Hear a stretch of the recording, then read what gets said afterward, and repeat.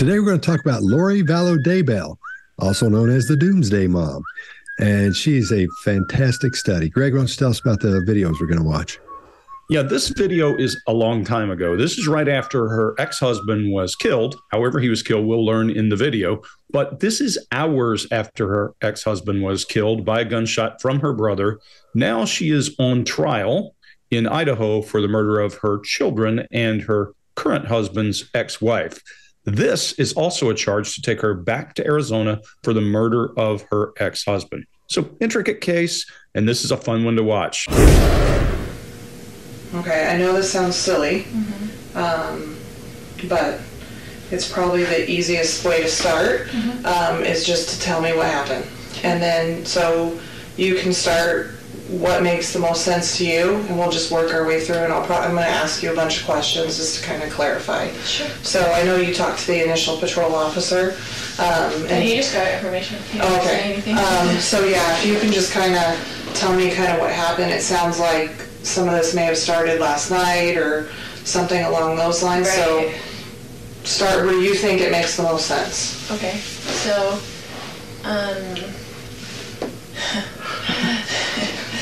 I told you, it's a crazy question. Well, so we moved into this house 3 weeks ago because he offered to get me a house here where all my family is. So we were in Houston. And so he's like, we had decided to separate or whatever. So he's like, well, I'll pay for a house for you and for JJ and whatever, because he's all about JJ. He's never about Tylee, but he's all about JJ. Because we adopted him together. He's his great nephew. We adopted him as a baby. And so we adopted him as a baby, and so we've been raising him together. And he travels all the time for business, so he's used to just going back and forth. So he's always gone like Monday through Friday. So he came when we first moved in and brought me stuff from Houston, like a U-Haul. And then he hasn't been back. But it's all these threats on my phone all the time, you know, like whatever, all these things. And then he told me... What kind of threats? Just...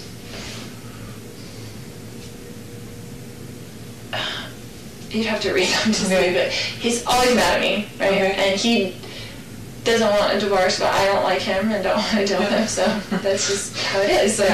So we married for 14 years, we dealt with it for 14 years, of him being horrible to her. Like, he gets in huge fights with her, a lot of things. But anyway, so he said, I'm coming Wednesday night, all of a sudden. I want to see JJ. And I told him, I said, I will never keep JJ from you. You can come see him whenever you want to, come take him to school, whatever. Like, I'm not going to do that. All right. Mark, what do you got? Yeah, okay. Look, some simple things here. I would suggest she's minimized rather than maximized. What do I mean like that? Well, she's taking up as minimal room as she can rather than maximizing the room that she takes up, the space that she takes up. We'll see her minimize even more during this. In fact, we'll see her minimize over this in a way that I've never seen before. A baseline change, which is probably the biggest I've ever seen in my life. Abdomen is concave as well, tucked in, again, protective. Blink rate is high, I would say, even for somebody being interviewed in this way. So blink rate is already, I think, quite high as a baseline. She's forward in her chair though, so she's interested. She's paying attention. Though that could be something to do with the concave nature of her abdomen as well. You know, curled in here for protection. Very active hands, very active descriptors, lots of symmetry, but lots of asymmetry as well. One last thing on this, that emphasis on 14 years. Seems that she wants some kind of approval around that, or certainly wants us to pay a lot of attention to this idea of 14 years. Greg, what do you got on this one? Yeah, Mark, I love the fact you start off with baseline because we're going to see fantastic baseline deviations from this. And I always say the organism does what made the organism successful. This woman is a queen of what she does. And we're going to watch her through here, walk down. She doesn't do chaff and redirect. She does chaff, and disparage victim. We're going to watch it. It goes on and on and on. If it was chaff and redirect, she'd be giving you something to go after. She isn't. She's just talking until you let her go the next path, and she disparages the victim. For those of you who are read method folks, guess what? She's telegraphing what she wants to hear from you. So that's a great opportunity for us to talk about read method as we work through here.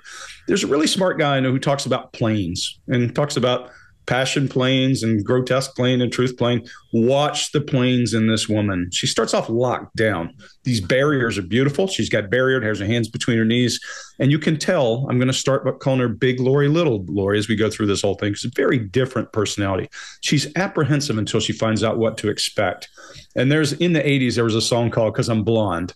I have a feeling this woman has made her lifestyle on that "'Cause I'm Blonde." And in the lyrics to that, the woman would say, "BLO, you know what I mean." She would finish no sentences. She would just trail off. And we see that a lot from Lori. She starts off with front of mouth talking and increased blank rates, which we indicate means stress. And she's being solicitous to the person who's talking to her. Then when she realizes what's going on, the sides of her mouth are pulled down, her forehead's up and nodding. That's all intake, data intake. And that's a frown of understanding is all it is. But when she tells her, start where it makes most sense, watch that blink rate fade. Boom. And then she goes to M. She's delaying confrontation there. She leans and eye blocks and gives some nervous laughter. And we're going to see that a few times in this thing. This is probably one of the weirdest ones we've seen to yet. And I think, Mark, you might be right. Baseline deviation, buckle up. This is a good one. Scott, what do you got? All right. This may be my very favorite one because we're looking at a straight up, in my opinion, psychopath. And I'm going to go through why I think so, why my hypothesis that she is one as we go through this. Mark, you nailed it. I don't know what else to say about that. Let's see. She laughs in every video except two, except number 3 and number 4. She laughs in every one of them. We're talking about someone who has just seen her ex-husband killed or was there when he was killed, 2 or 3 hours ago? And she's so calm. Everything is just fine. It's like she's just come. It sounds like she's at a teacher's meeting. It sounds like one of her kids got in trouble and she's down there talking about that, but the kid didn't get that much trouble. But they said, come in, we need to talk about this. This is what this sounds like. The interrogator does such a fantastic job with this because what a psychopath does is they try to mimic the person they're talking to get to engage them. We see a lot of romancing here where she tries to mimic the interrogator to get the interrogator to like her. It's fantastic. But the interrogator, I think she knows what's going on because some of these things, as we go through this, I'll point out some of the things where you go, she understands what's happening here because she's asking this or she's doing this. She does some classic, like you were saying, Greg, read technique stuff right down the line almost. And she does a great job at those. You can tell she's done it 100 times. But Lori hasn't had a chance to structure her story yet. So she goes through that. She's taking her time. She laughs a little bit too much. But we're going to see her, even though she's tucked in and down, we're going to see her go lower and lower and lower and turtling, where finally we're going to see her hands below her knees on this. When we get toward the end, it is something else to see this. In this case, her illustrators are fluid, but they're fairly low. So she's not showing a lot of confidence with what she's talking about. I know the fellow you're talking about, Greg, for the truth playing thing. He's a friend of mine, known for quite a while.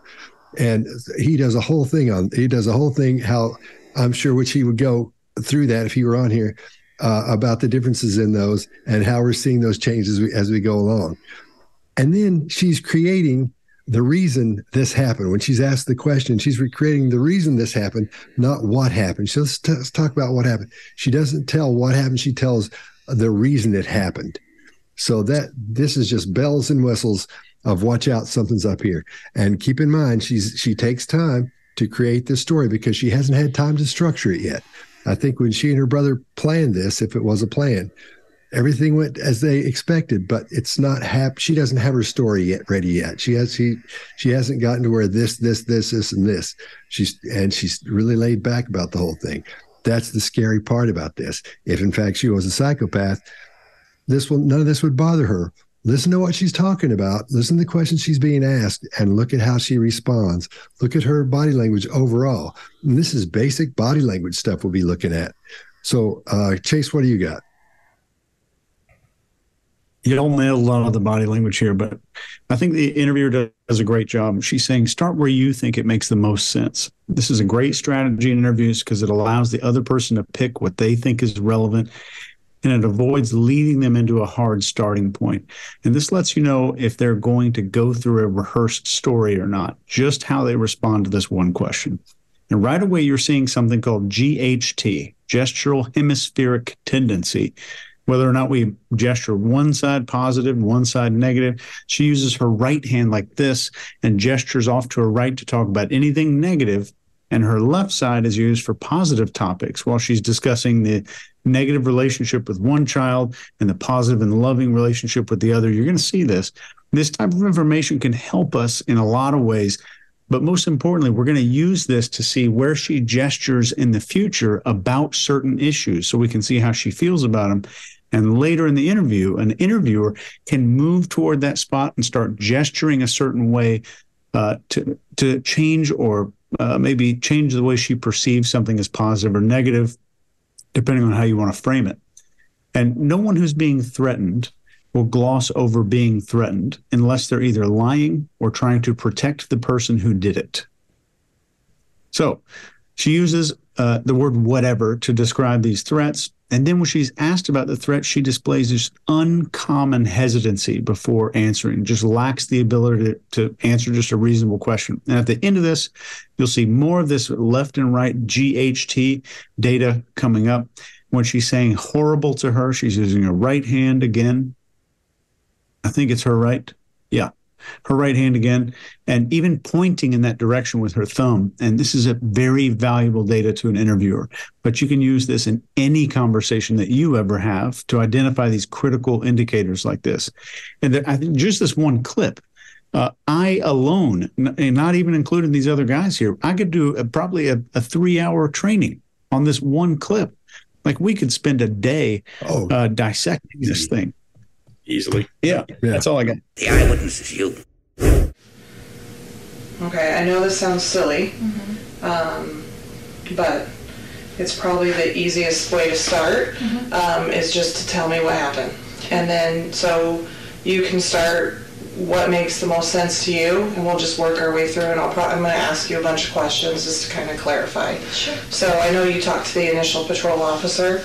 And he just got information. He didn't say anything. So yeah, if you can just kind of tell me kind of what happened. It sounds like some of this may have started last night or something along those lines. Right. So start where you think it makes the most sense. Okay, so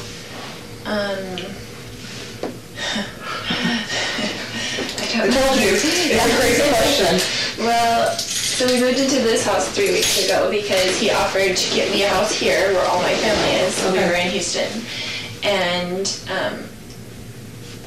so he's like, we had decided to separate or whatever. So he's like, well, I'll pay for a house for you and for JJ and whatever, because he's all about JJ. He's never about Tylee, but he's all about JJ. Right? Because we adopted him together. He's his great nephew. We adopted him as a baby. And so we adopted him as a baby, and so we've been raising him together. And he travels all the time for business, so he's used to just going back and forth. So he's always gone like Monday through Friday. So he came when we first moved in and brought me stuff from Houston, like a U-Haul, and then he hasn't been back. But it's all these threats on my phone all the time, you know, like whatever, all these things. And then he told me... What kind of threats? Just...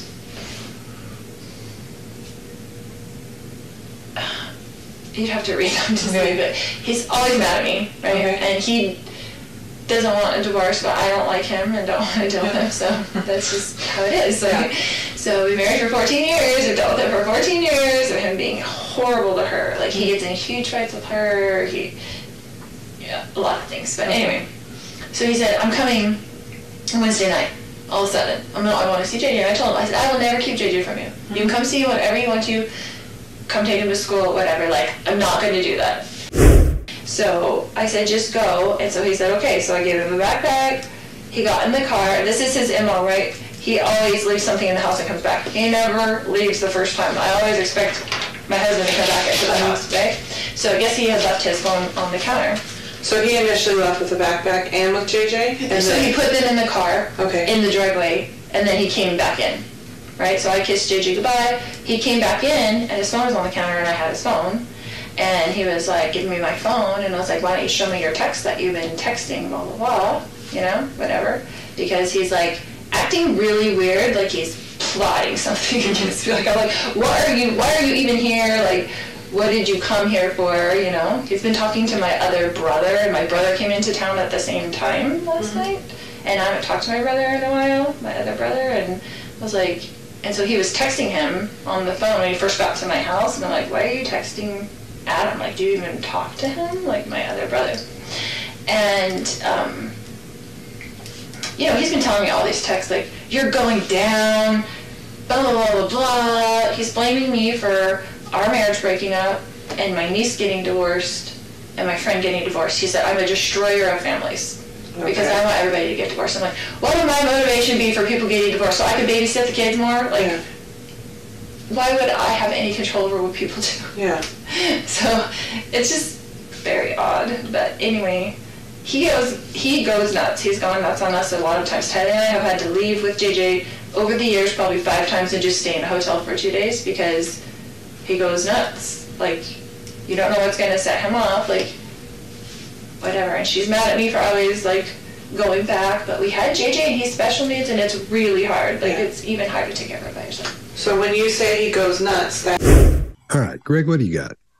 Yeah, one of my favorite things about her whatever is those are bumpers for her. And by that, I mean, when she's chaffing and going to change directions, pay attention. That whatever is her bumper. She goes, boom, hits that and turns. If you know that and you're interrogating somebody and go, whoa, whoa, whoa, whoa, whoa, hold on a minute. Whatever what? And just start poking them because she goes, whatever, blah, blah, blah, back to the BLO, you know what I mean, from that 80s song lyric, because that's been something she's been successful with before. She can avoid conflict. She can do whatever it takes. This is, again, I'm going to call this a modified form of chaff and redirect because she doesn't have a real plan where the chaff is going to take her and something to throw out that she'll pick up and run with. She proves that because at one point the woman asks her a question based on her chaff and she's like, and she stammers to answer it. So she's not chaffing and redirecting. She's chaffing until she gets the opportunity to say, this guy needed to be killed, is basically what she's saying. She's running down the thing. And in the South, we would say, did I mention he needed killing? This guy might, she just as well say that. She says, he was dumb. He took the phone. He would always come back. Then they get in a fight about the phone. When she does whatever, blah, blah, blah, she's avoiding something significant here, in my opinion. This is where that fight starts, and it's over that phone. Now, whether that's a setup or not, it's another story. She's locked down. She's in sacred space. And what I mean by sacred space is she has a barrier, a way of blocking something between you and me, and rubbing her hands or adapting as a way to release nervous energy. That is creating space and taking control of the space with something you're comfortable doing. She starts to bounce a good bit when she's talking about her brother, Adam. There's a lot of movement. Something's going on. Something has to go somewhere. Most of this has nothing to do with what happened. Almost everything she says is that. And then when she's controlling the conversation, she's turtling, she's shrinking. We're seeing her baseline deviate. Pay attention. If you want to see what a baseline looks like, look at the teddy bear in the chair next to her. It doesn't change. Now, pay attention and compare her to the teddy bear over time and see who gets smaller. It's like a limbo contest between her and the teddy bear. Chase, what do you got? That's pretty good. Love that analogy. And just word whatever seems to be her word for whenever she wants something to appear more detailed, but she's unable to add any details because they're probably not there. She's using forms of speech that are typically seen. So I'm giving you some behavior profiling stuff here, not just body language, but some deep level behavior profiling. This speech that she's using is typically seen in trendy, I would say 20-somethings. We have like whatever, vocal fry, uptalk, and she's, I think, 46. These on their own don't show us much, but when you process this fully, you'll realize she's not a 20-something. She's give or take 46 in this clip. She tells us more about her behavior than most people will see here. And as an interviewer, seeing a 40-something use these trendy vocal behaviors, this tells us that she's vulnerable to social influence from popular young women online. As an interviewer, this lets me know she's strongly driven by social reward. This also means that she's strongly driven by the fear of social consequences of her actions. So I now know that this will be the most powerful reason as the interviewer for her not to confess or not to be honest in an interview with me, because of this fear is going to be governing a lot of that. It's also the most powerful avenue that I can take when influencing her or getting her to confess. It's interesting, her denial of being the destroyer of families, I think she uses, is about her lack of control instead of lack of desire. That hit me in the stomach pretty deep there. Scott, what do you got? All right, this is where we find out that she's the problem. And if I was talking to her, I would be under the assumption from this moment on, she started it, whatever it is that the encounter or the engagement of this fuss that started. Because she says she's checking his phone looking for texts and stuff, and she goes on talking about how he's chasing her around and doing all this stuff. So she's the problem here. So I think like going back to your thing, Greg, was it something they said? I don't know if we talked about that before we started or after. How maybe they set this up to make him mad so he would do something, and the brother would have a reason to shoot him, or they would have reason for it to go full out like that.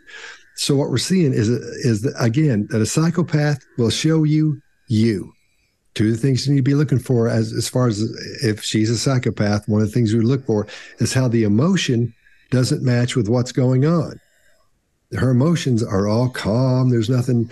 In a few minutes, we're going to talk about shooting and stuff, and she's going to look the same way she does right now. She's going to be talking just like she's talking to somebody she sort of knows or just met, is trying to impress.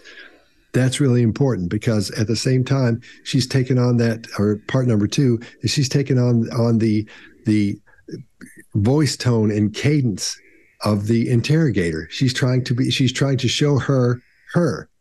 So this is a fantastic study in watching how one of these things works from the minute they start talking, as they go through, and even when she gets threatened in a couple of parts of this interview. You don't see it on her. She doesn't show it because she can't. There's no way to do that. You can make them mad, but she doesn't get mad. She gets upset at being corrected, but I'm saying too much already. Mark, what do you got? Yeah, one thing that really interests me on this, when you listen to her story at the start, notice how she isn't responsible for stuff. It's a cascade of cause and effect where something else or somebody else causes something, there's an effect, and then that causes something else, and then this, and then this. And at no point is she there interjecting to go, and so I did this, and so I did that, and so then this happened. So, in Chase, maybe in your words, she's trying to get across maybe the idea that she's not in control. She doesn't have that internal locus of controlling, or even external. It's like she just isn't in control. And she even says it. She says, well, why would I have control ever what people do? Well, as a mother, you'd want a lot of control over what people do. As a parent, as somebody who lives in a home and has kids running around, you want a lot of control over what people do, or it is utter mayhem, unless you like complete mayhem. And I think she probably doesn't, because I see how she's put herself together, and she's pretty well put together. She certainly has enough control that she can exercise at the level to get that muscle tone that she has. A lot of discipline there, a lot of control there. So I think she's protesting too much. And therefore, I think I'm going to go to the opposite end. I'm going to say she likes a lot of control.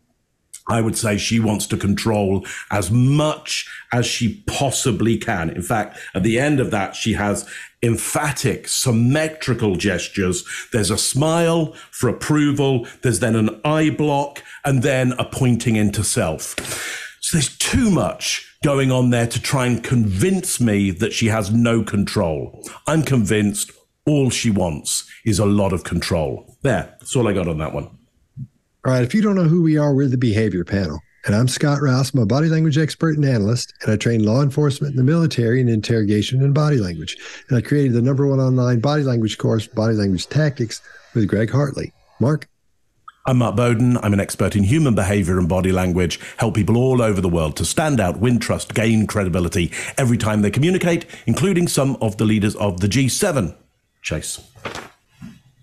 Hey, I'm Chase Hughes. I did 20 years in the U.S. military, wrote the #1 best-selling book on behavior profiling, influence, and persuasion. You can get training in that. Just type my name into your app store. Greg? Greg Hartley, I'm a former Army interrogator, interrogation instructor, resistance to interrogation instructor, written 10 books on body language and behavior, including one that's in the top 10 for business negotiation right now, the most dangerous business book you'll ever read, and put together the #1 online bodylanguagetactics.com course with Scott Rouse. The eyewitness is you.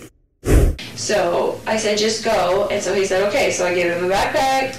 He got in the car. This is his MO, right? He always leaves something in the house and comes back. He never leaves the first time. I always expect my husband to come back into the house, right? So I guess he had left his phone on the counter. So he initially left with the backpack and with JJ? And so he put them in the car, okay, in the driveway, and then he came back in, right? So I kissed JJ goodbye. He came back in, and his phone was on the counter, and I had his phone.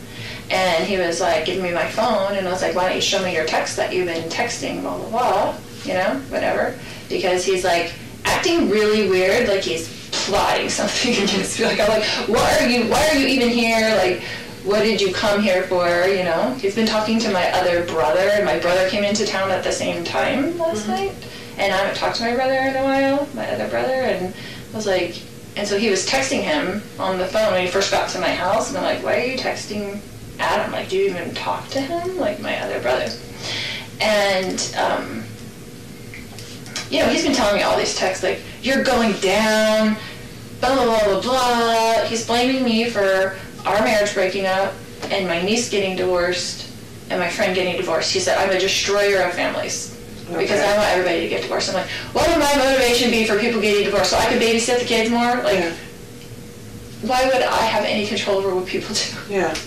So it's just very odd. But anyway, he goes nuts. He's gone nuts on us a lot of times. Tylee and I have had to leave with JJ over the years probably 5 times and just stay in a hotel for 2 days because he goes nuts. Like, you don't know what's going to set him off. Like, whatever. And she's mad at me for always, like, going back. But we had JJ and he's special needs, and it's really hard. Like, it's even hard to take care of it by yourself. So when you say he goes nuts, that... Hard to take care of it by yourself. So when you say he goes nuts, that means, that can mean a lot of different things. Right. So, goes nuts like yelling and screaming? Yeah, goes yelling nuts and screaming. Like breaking like, things? Yes. Goes nuts like physical violence? He's never really, besides like grabbing us and pushing us, but not like punching us or something. But with Tylee, he has gotten physical. Okay. Before. And with my grown son. Like physical how? Like got into a physical fist fight with my son when he was 16. Okay. And he came after Tylee 2 times in Hawaii. Okay. And like went like he was going to hit her, but then I got in between them. Uh-huh. Right. How old was she when that happened? Probably 13 and 14. Okay. All right, Chase, what do you got? This video really shows us why pronouns are so important. She's making the denial about aggression being against us. He didn't show aggression against us. So when you hear this and you want to ask a follow-up question, you should use the pronoun of a group instead of singular people. What did he do to you guys? And everyone was safe. Did he hurt you all? This is great instead of the singular stuff, and it helps this person to identify with the question and continue along their natural language pattern with their answers. And again, she's pointing to negative references on one side while mentioning Tylee and him getting physical. And keep paying attention to this, and you're going to see something interesting emerge here in these clips. I think most of this was honest, and she's not skipping over a lot of words. Her body narration of the physicality of the interactions was clear and well-timed. It was demonstrated in what she was talking about. And that's kind of what we look for when someone, or when we see somebody using their body to tell a story, those 3 elements right there. And we see that here. So I'm thinking some of that physical interaction, some of the physical violence that she's describing there actually did happen. And I think that's probably real. Mark? Yeah, here's a couple of areas that I have problems with, Chase. 2 times in Hawaii, she says, and then there's a pronounced tongue jut. Now, having said that, is it a tongue jut because of her distaste for the violence that occurred? Or is it a tongue jut because of her distaste for making up a story or a detail in the story? Maybe it was one time in Hawaii. Maybe it wasn't Hawaii, but there was violence. Listen, I'm not a mind reader. None of us are. So I don't know exactly, but I know there's an issue there of distaste somewhere around the 2 times in Hawaii. So were we in a position to do this, we might go back and we might ask again to try and work out what that distaste might be about. Probably 14 or 13 comes up. Then there's an eye block, a head where the head completely shades. It goes down. It doesn't go down into emotion or memory. I think it's a true eye block. She doesn't want to look at the interviewer at this point. So again, around probably 13, 14. Why the eye block around her child's age? My guess is it's not about the child's age. My guess is it's around the story about violence being perpetrated on the child. Now, am I saying that no violence was perpetrated on the child? I have no idea. I have absolutely no idea. But I know there's probably an issue around that somewhere. Could be an issue around the violence if it happened. Again, were I in the position, I might go back. I might ask again. Now I know where to pinpoint on. Greg, what do you got on this one? Yeah, we're going to get a lot of people who say, you don't recognize that people who've been abused get X, Y, and Z. Look, that's not what any of us are saying. What we are saying, however, is there are patterns that we are seeing in a person's behavior deviating from baseline to this. And you'll see a cascade in this person. Chase, I think, yes, those pronouns matter and how you talk to the person because that's their choice of how they're organizing their thoughts, and that's powerful. However, in this case, I also think she's chosen these words to wrap herself in some kind of protecting other people. If he beat me up, that's one thing. But if he beat my children and his adopted children and my cousin and Bob and the guy who shakes the bell at the what do you call little guys on Christmas, that guy, if he beats all those guys up now, if I hurt him, it's better than if he just slapped me one time and I shot him. So I think we have to be careful with people because we don't know what happens in relationships. And a person, Salvation Army is what I was looking for, by the way, a person who is doing all this thing and who may be in volatile relationships may play a part, but the other person plays a part too. So what I don't want us to do is take away from that. And I agree with you, Chase. I think whether this happened or she perceived it to happen, she looks genuine and honest because she's illustrating with her body. This is big Lori. Lori's personality is up now and she's talking. She's got her hands up. She does distaste.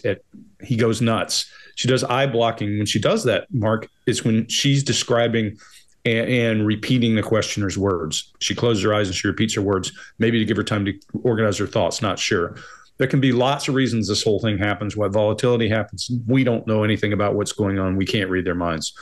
But one of my favorite pieces of disapproval I've ever seen here is when she talks about her grown son. There's textbook. Pursed lips, closed eyes, and chin jut about him hitting her grown son. That may or may not be the crux of a lot of what's going on. Who knows? There's a lot of train wreck here. Scott, what do you got? All right. Now, continuing from the last video we watched to this one, she continues to persuade us, or us, but the interrogator and whoever's going to be watching the videos of her interrogation and why this guy was killed. And why it's not her fault, and why he deserved to be killed. It's a guy named Robert Cialdini, and he wrote a book called Persuasion. I suggest you check it out because it's awesome.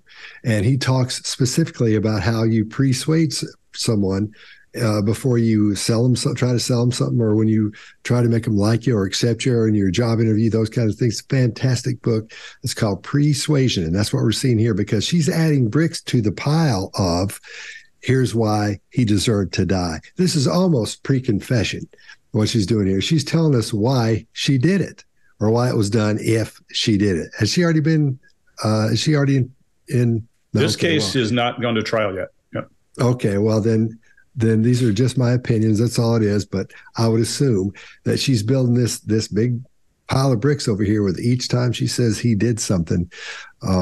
This is why he deserved to die pile.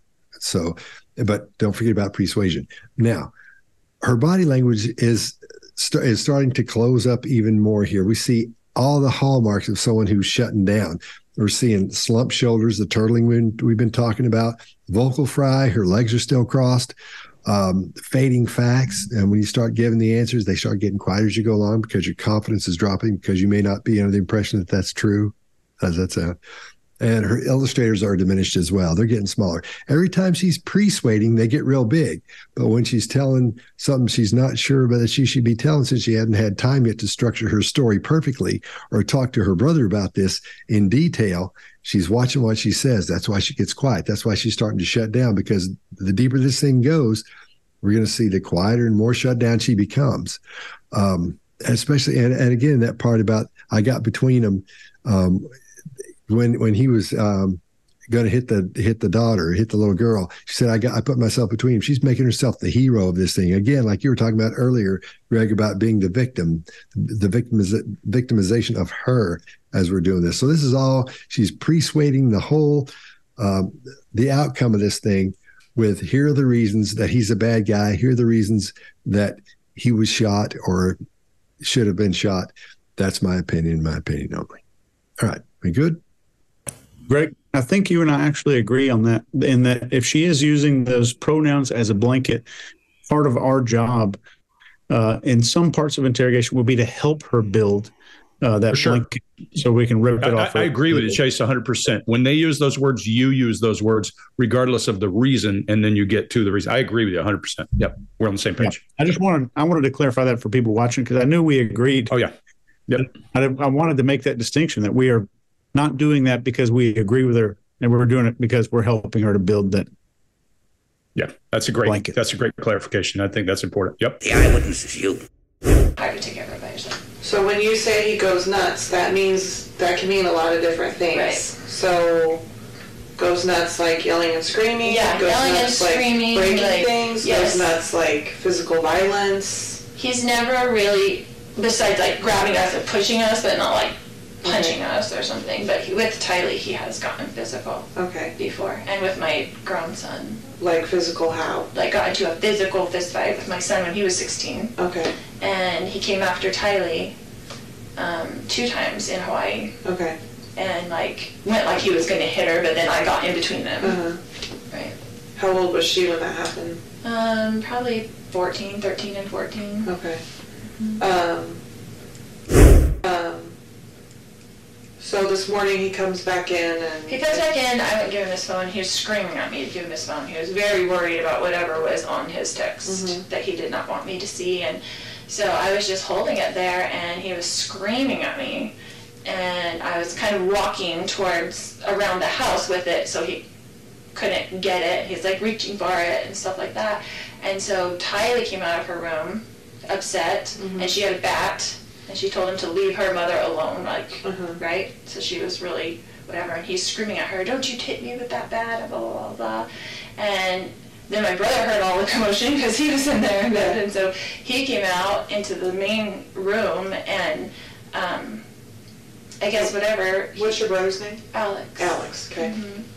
And then he just started, he was screaming and he was super upset and whatever. And he's yelling at Tylee, don't you hit me with that bat, and blah, blah, blah. And so Tylee, I guess, I don't know if she swung at him or what, but he like grabbed the bat from Tylee and then went to like hit Tylee with the bat. It was, and I was right there, they were right there, and my brother grabbed him from behind, like just to stop him from hitting Tylee. You go like this, like he grabbed him like... Yeah, from behind, like just kind of to pull him back.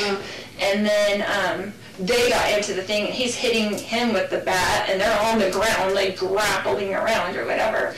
And then, I mean, that was all and he quickly. And he hit your brother with the bat while they were grappling and stuff? Yeah, yes, he was hitting him with the bat, like swinging the bat, you know, back and forth, and they were kind of like on the ground, and I was like freaking out trying to go around, knowing JJ was in the car, right? And so then he got up and he had the bat like this towards me, and I was going around the other side to try to just get out of his range where he couldn't hit me. And then I had told Tylee, because she was on the ground, because after he took the bat from her, she fell back. And so I told her, I was like, go get in the car with JJ. Like, I don't want JJ coming in to the house, or, and I wanted her out of the way. I wanted the kids out of the way of whatever this fight was going to be. And then All right, Mark, what do you got? Yeah. Look, the description of the grappling that goes on, the fight that goes on, they were kind of like on the ground or whatever. Well, it's a little nondescript. I would like a little more description on that. But maybe that's the only moment where it's a little nondescript. But it isn't. Because, and I've minimized the amount of fillers and nondescript words here.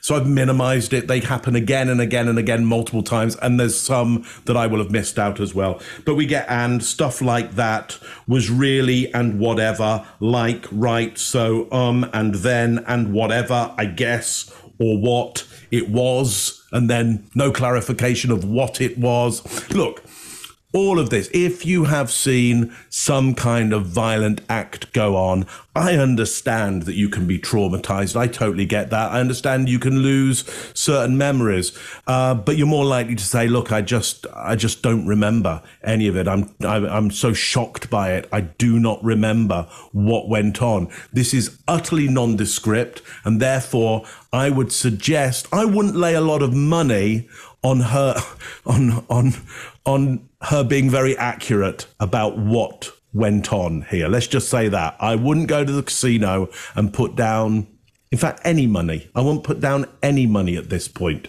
that she's accurate about some of this. And I would start putting money on that she's going to start to become even more deceptive and increase the deception. Of course, I can win. I could lose at the casino. I just don't think I'm going to lose on this one. Scott, what do you got?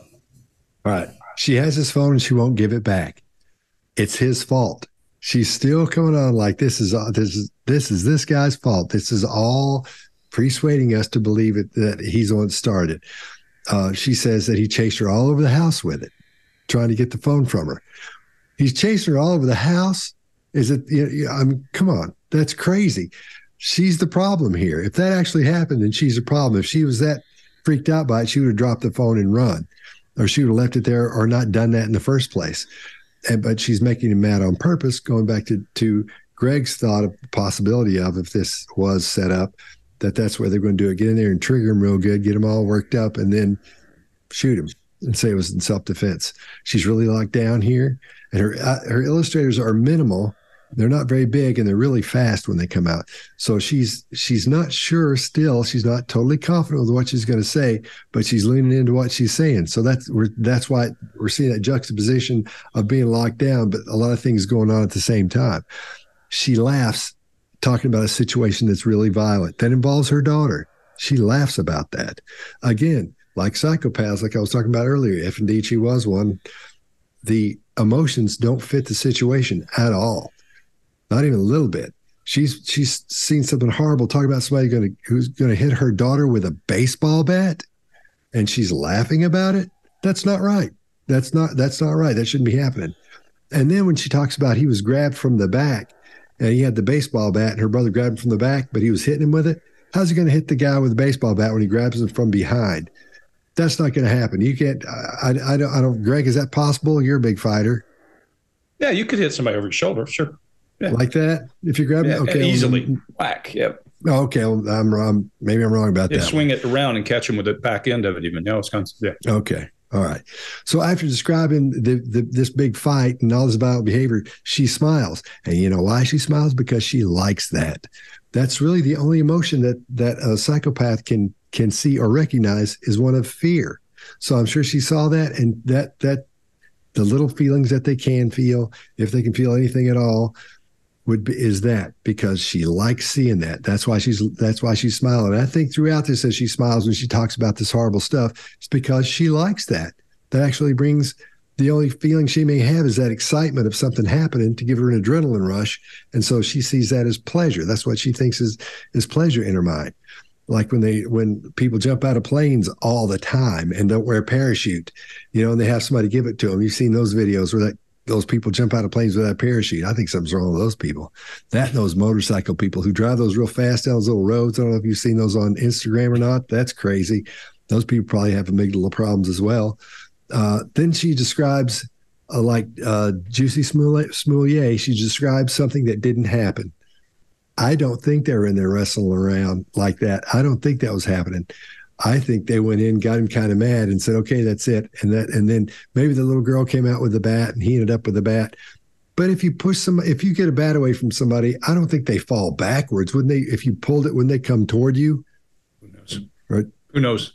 Okay, so there's no, man, my thing's on the fighting stuff. You can tell how often I'm out fighting. I'm not good at it. So if you got a baseball bat, you're probably going to win if it comes to me. So I'll leave it there. Chase, what do you got? Yeah, so right away, the interviewer makes a leading statement. He comes back in. So she does two things here, probably unintentionally. She lets Lori continue the sentence by letting her voice drift off. Second, she gets Lori into present tense by having her repeat a present tense statement to continue her story. She says Tylee came out of her room upset, and she had a baseball bat. Not she came out of her room holding a baseball bat or with a baseball bat, which is more fluent and more normal. Another negative GHT, pointing to that negative side again of her body where she references negative things. And then she says she was really whatever. Every time I'm hearing this, I'm seeing a pattern developing here. She's assuming the whatever here and using blah, blah, blah as just fillers to suggest that there was so much more going on. I just don't have time to get into the details yet. I don't think this happened at all. And she also used this negative reference to refer to her brother, which might be different, but I doubt it. I only say it might be different because she uses her body a lot to illustrate stories. And if this did happen, maybe her brother was on her right side. So something is off in her description of the incident, the language, the action. She's using filler words. She's also just waving them away with her hands, just like this, like it's not a big deal. And this is different than any time she's moved for anything else for this one part of the story. And these pieces of data are likely false. I think they're all false. Greg? Yeah, so I always say when people speak, listen to what they say, listen to how they say it. There's a key word in here. She says text. Go back and listen to that, how long that word is compared to every other word in the sentence. And what you'll hear is something is up. Something is tied to whatever text was on that phone, probably caused some kind of generation of some problem because it's over-exaggerated. The vowel is longer than any place else in the sentences we're hearing.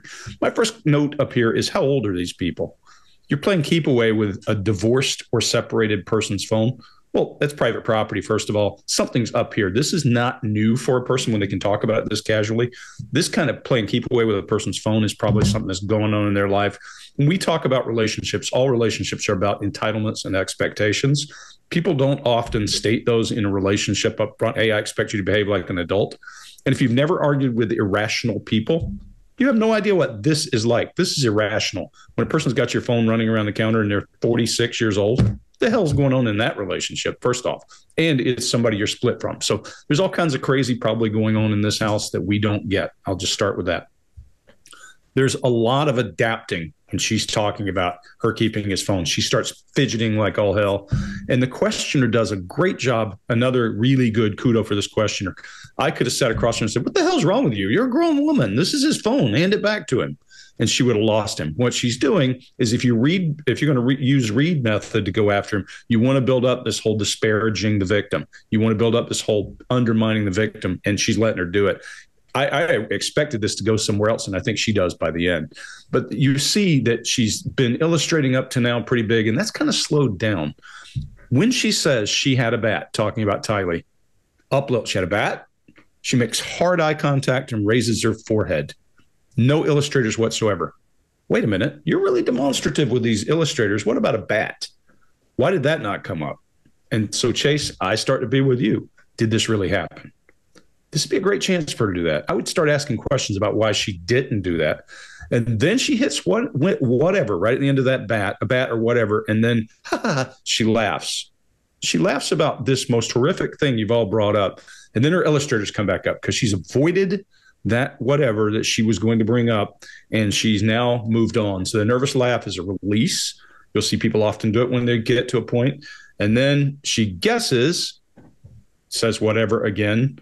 And then the questioner interjects a well-timed question. Another great job by asking her brother's name to get her from going down whatever path she was doing. If you've ever seen a movie called American Graffiti, it's an American classic. Candy Clark plays this woman in there who is a ditz. This woman is a characterization of Candy Clark in American Graffiti. This rambling pieces of sentences that go nowhere. Then she goes back. Look, I'll just stop there. He was hitting him or swinging, or what was he doing exactly? She just goes on and on. She reminds me of that Candy Clark character talking about the goat canal killer. Anybody who's a fan of that movie will know exactly what I'm talking about. It's just random, random, random. I'd be all over this. I think, Greg, the reason that she said text for so long, because it wasn't about the text. I don't think she was texting. I think she just grabbed his phone, if she did, because, like I was saying earlier, I think it's a juicy smooth yay. I don't think it happened like that at all. I think like you surmised at the beginning, that it's made up, and she's just to get him triggered and get him all fired up. And you guys know I don't conjecture much. I was saying, if it happened, how could it happen, is how that conversation started. Because I don't usually say, hey, here's what I think happened in these things, because there's way too much. There will be evidence. These guys will have all the forensics and all that kind of thing, and they'll know whether the guy was shot from behind, there are all kinds of pieces that will come up in that trial that will be interesting for us to see. But yeah, I think she gives us enough here to just say, what the hell?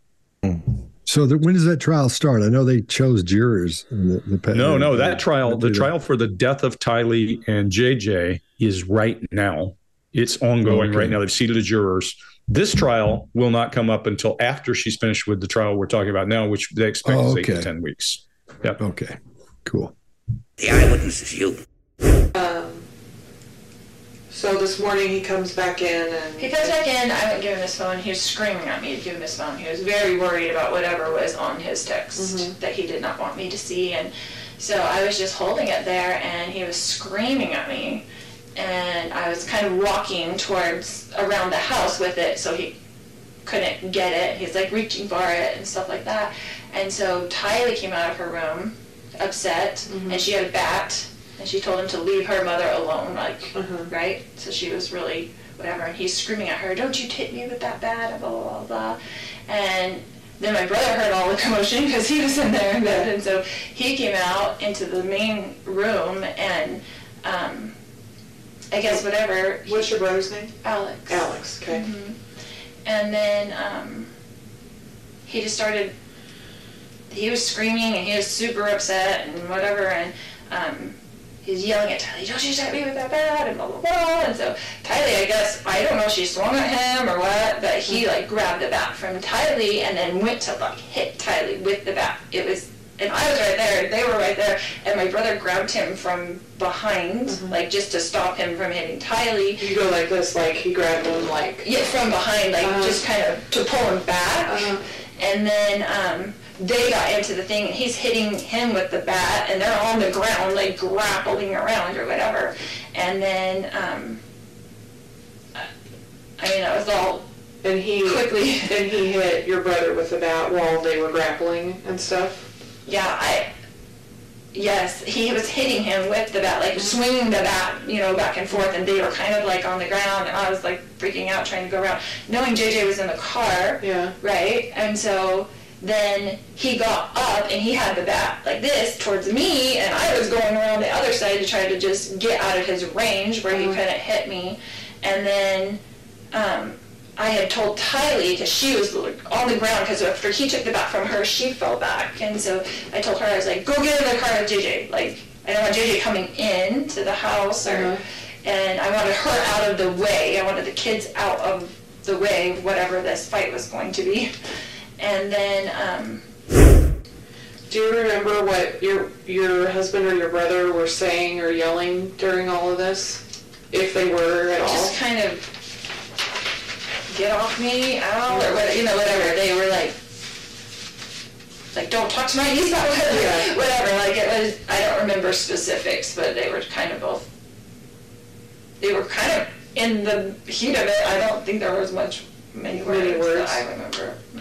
So Tylee goes outside. Yeah, she was outside. And then what happened? Then they got up from that, and my brother had stepped back, I guess, and then Charles was coming with me at the back and yelling at me to give him his phone still, because I had it in my hand. It was all really quickly.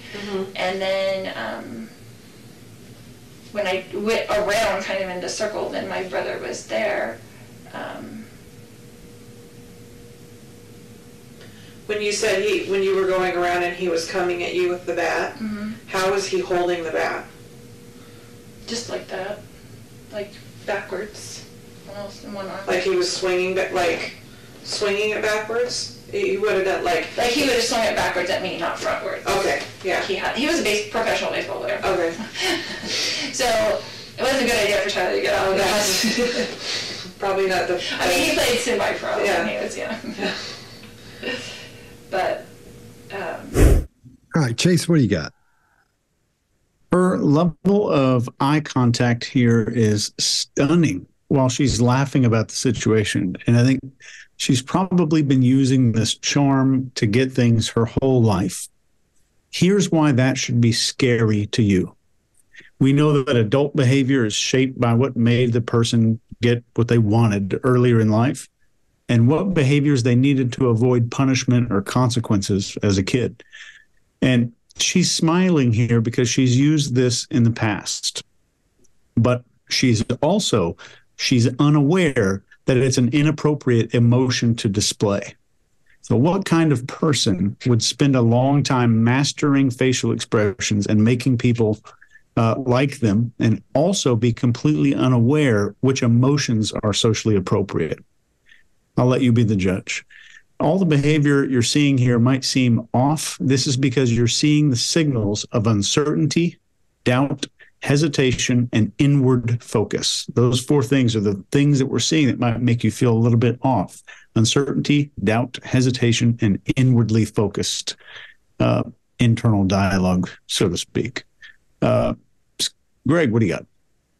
Yeah, let's run down just a couple of things. And I'm going to pitch this one off to Mark pretty quickly. But this woman's sitting there. Let's look at the teddy bear next to her and look at her now and look at how collapsed she's become. She's shrinking even more. She looks like the puppet next to her. Her arms are about to touch the floor. And somebody I know is going to talk about the grotesque plane, I have a feeling, as soon as we have this finished up. Her animation is gone. She's not talking. And I agree with you, Chase. She's like, oh, what do I say now? And where do I go? She's adapting to release nervous energy, even reaches up to an uncomfortable position to scratch.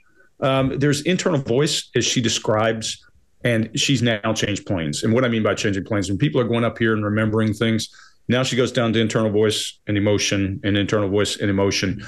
We, as interrogators, know that she's headed into a place that we can push her a little further, and especially using all this disparaging the victim to get her to break, to get her to confess. Her voice tone is different. Her cadence is different. Her blink rate increases, even with that hard eye contact. When she does that, trying to understand the question, she opens her mouth. I see that, I live in a part of the country where we make fun of people who hang with their mouth open when they're paying attention to something very tightly. We call it mouth breathing. I think she's doing a little bit of that as her circuits are heating up pretty hard. Mark, is this grotesque plane, or is it just this? Is very definitely grotesque plane. I also think she's got very long limbs as well. Her fingers are incredibly long as well. So she is long-limbed, I would say.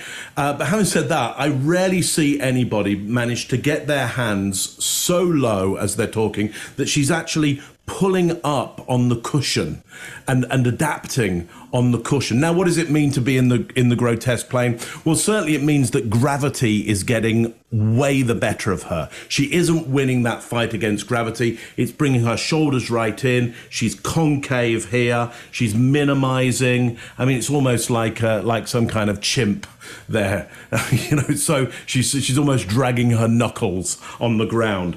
One last thing on this. She says, what were they yelling? Well, just kind of get off me. And then we see some asymmetry in the mouth, i.e. one side of the mouth does something different than the other side of the mouth. And we see a slight pull-up in the mouth. Now, that could be disdain or contempt.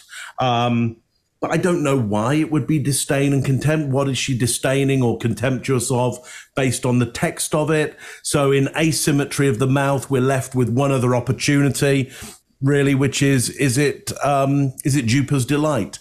With her, quite possibly is. Quite possibly she is enjoying the idea of making up a story here. So look, never seen this adaptation on a cushion down this low, and she really has shrunk and heading further towards the ground, losing that fight against gravity. So even with somebody who may well be psychopathic in nature, it doesn't mean that they don't have stresses on them. It doesn't mean that if they're put in a corner, they won't shrink and they won't have elements of fear themselves. And I think that's what we're seeing here. Somebody who doesn't feel much fear and loves to have a great deal of control. But this is one of those moments, even for her, where she's caught in a corner. Scott, what you got on this one? I agree. She's caught in the corner. That's what's happening there.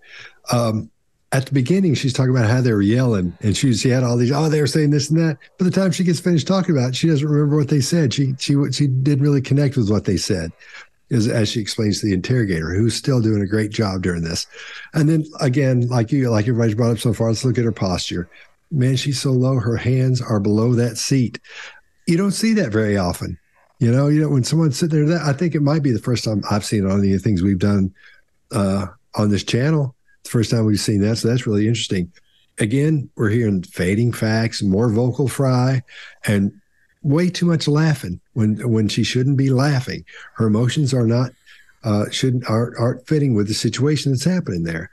What's interesting, I thought, and I figured for sure when you guys would find this, her ego was hit on here. Did anybody see where that was? Where something hit her ego? No. Okay, when she talks about him being semi-pro, I think that bothered her. I think that embarrassed her because she grabs her arm, and that's the first big adapter we see on her. That's the biggest one we've seen so far. And I think when she says he was semi-pro, she wanted him to be a pro, and I think that embarrassed her when she said that. Now, that's going way out there, but I think they're so sensitive. The psychopaths are so sensitive. They're so narcissistic. That's something that didn't make her look as good as she could possibly look, and I think it bothered her. Now, keep in mind that when it comes to narcissism in psychopaths, a lot of people ask this question. All psychopaths are narcissists, but not all narcissists are psychopaths. So be sure you keep that in mind. They can get real close to it, and they'll seem just like them. That's why I can't diagnose for sure this is a psychopath, but my goodness, she sure looks like one. Sometimes it takes 6 months to a year to be able to really find out if someone is or not without all the MRI work, with all the brain fMRI work on the head. But that's one thing to keep in mind. So that's what I thought. I thought that it sort of hit her ego there when she had to say he was semi-pro. And that's why we're seeing that adapter on her hand there, on her forearm there. All right. We good? Mm-hmm. Yep. Excellent. All right, Mark, you had no competition in that whatsoever. You win. Chase did a lean out good. towards the trophy cabinet at the back. Trying to find a charger. How confident he is. The eyewitness is you. Do you remember what your husband or your brother were saying or yelling during all of this? If they were at all? Just kind of get off me, ow, or whatever. They were like don't talk to my niece about whatever. Like it was, I don't remember specifics, but they were kind of in the heat of it. I don't think there was many words that I remember. So Tylee goes outside. Yeah, she was outside. And then what happened? Then they got up from that, and my brother had stepped back, I guess, and then Charles was coming with me at the back, yelling at me to give him his phone still, because I had it in my hand. It was all really quickly. And then when I went around kind of in the circle, then my brother was there. When you said when you were going around and he was coming at you with the bat, how was he holding the bat? Just like that, backwards. Almost in one arm. Like he was swinging it backwards? He would have done like he would have swung it backwards at me, not frontwards. Okay, yeah. He was a professional baseball player. Okay. So it wasn't a good idea for Tylee to get out of that. Probably not the. I mean, he played semi-pro. Yeah. And he was But yeah, and then I was kind of turned around. And we were all right there in that room, except for the kids had been outside by that time, and I heard the gunshot. And so you heard the shot? Did you actually see see the shot, or did you just hear it? I had gone around to the kitchen to get away from him, and so back around. So I don't know if he went in the house. I didn't, so I'm like a little bit of a disadvantage. Yeah, so I didn't see the shot. I heard it, and then I came back around and I saw that he was on the ground. Okay. And was freaking out. Yeah. And so I was just freaking out, and it just went into mama. I'm like, I've got to go to get JJ to school. I've got to get to the kids. I got to get to the kids. And so I just went outside and to see if they were in there okay. I didn't want them coming back in the house when all that was going on. And got JJ in the car, and he was trying to come in. And Tylee was like looking at me with like the crazy eyes, like what just happened. And I told her to get in the car and we're going to take JJ to school. And I just left. All right, Mark, what do you got? Yeah. So did you hear the shot or did you see the shot? Or it's some question along those lines. And there is a pause after that I believe is way out of the baseline. I mean, it's not a great long pause in the grand scheme of pauses that you've ever heard in your life. But, notice how rapidly before she was delivering information. And right now she takes a long time before she then gives really quite a convoluted answer there of why she would be there but not quite there to see the shot. This is clearly important. It's clearly important that she helps people understand that she maybe didn't see anything but only hear anything. She's not fully in that location. In fact, she wants distancing from the whole thing. She says all that was going on. Well, all that, what I can see was all that is somebody has definitely fired a weapon and there's somebody on the ground. So let me just assume somebody's been shot, and in her mind, that's all that. So that's clearly distancing. She wants not to be attached to what's gone on here. And then, in fact, she says, look, I then wanted to get the kids to school. I just left. She's already said that's her mom mode. So she's giving saying it's reasonable when somebody's shot and somebody's on the ground, or if the gun goes off, there's somebody on the ground, that you'd want to get the kids to school because you're in mum mode. You don't want them in that house. No, I get that, but you don't have to get them to school. I mean, just away is good. So I'm very concerned about this story. It doesn't make a great deal of sense. It looks like she's trying to distance herself from everything as carefully and as quickly and as boldly as she can. Greg, what do you got on this one?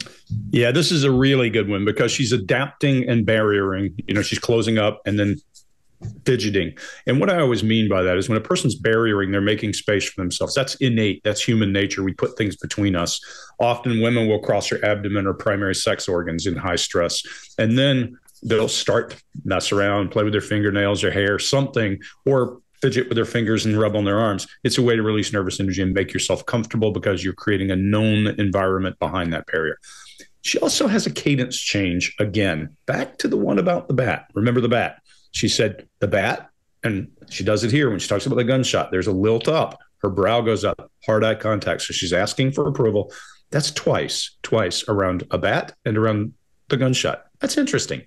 Does it mean anything? Maybe, because it's different from everything else. Did you see or hear? She avoids the question for 15 solid seconds. I counted it. 15 seconds. She avoids the question by talking about, and I walked around this way and walked around that way. Have you been in the house? Well, that is chaff and redirect. She's working hard to get her off the topic. Now there's a second uncomfortable laughter, really big laughter compared to most of what we've seen. We've seen smiles and awkward, but this is a laughter. And then, Mark, I'm with you. Oh, my God, this guy's lethally injured. Well, the kids need to go to school. No 911 call, no police, nothing. Let's just go. Let's just go. Look at her hands now. Look at where they're at. And then at the very end, when she says, I just left, there's another laugh. That laugh is powerful. And there's a half smile of contempt or derision. That has to be about somebody. Is it about her brother? Is it about her children? Probably about the guy laying in a puddle on the floor would be my guess. But Chase, what do you got? Yeah, let's talk about a couple of phrases she says here verbatim. The first one is, except where the kids had been outside by that time. That's word for word. absolute loss of fluency, hesitancy, unusual body narration. Second statement, she says, when I heard the gunshot in, and that's it. In. That's it. So this is also loss of fluency, hesitancy, all that. But right here we have staccato gesturing, which is like this little weird kind of staccato method of gesture. And you'll see that here, and you won't see it anywhere else pretty much because this is out of her baseline. When she gets the question, did you see the shot? This is not a question that you have to think about or process or mull over or consider. But she definitely does maybe all of those things. So this is a non-answer statement. There's a loss of fluency, a shift to past perfect language. And I would say this is likely 100% deception, very likely. The loss of fluency is apparent now, probably to everyone watching. But there's one thing her body does here after she's describing this, hearing the shot. Her arms flop and fall down onto the chair. I've seen a lot of people do this. I can't perfectly explain what it means, but I think it's an unconscious attempt to look relaxed and stressed out at the same time. She sees a murder and thinks, I've got to get JJ to school. You guys mentioned this, but this alone, I think, should tell you all you need to know. If you look more closely at this, you'll see a person who is not able to lie about a situation in a way that a normal human would. She's unable to fabricate what an appropriate emotional response would be to this event. So she assumes that this is what most people would be thinking in this situation. So she's offering up this reaction to show you how she responded. So what is missing here? I always ask this question when I'm watching these videos. What's missing? What's missing here that 100% of people would have described having just witnessed a murder? And I'll leave the answer to that question up to you. You can put it in the comments. That's all I got. Scott? You're right. I don't think she was in there. She wasn't in there. When a gunshot goes off in a room, you remember it, and there's no pause. Did you hear or see it? Did you see the gun? Because when a gun comes out, everybody looks at the gun. Everybody. And your eyes don't leave that gun. You want to make sure it's not pointing at you. And when it goes off, you never forget how loud that is. Because when it goes off, you hear a whistling right after that. And especially if you're in the same room, it gets loud. And I promise you, everybody's looking at that point, who shot who. Even though you know that person has got the gun, they're going to shoot everybody. You still look at him and you still look at that gun. That's where the danger is. Your brain makes you do that. You can't help it. Now, that's the reason she waits for that long pause, because she hasn't talked to her brother about this yet. I think, and I know, Greg, you hate it or you don't do this. I think she left, and that's when he did it. And he called her when it was over. That's what I think happened. That's why it got so weird right there, because I'm jaded, so probably, but that's the road I go down, because that's what I would start asking her questions about at that point.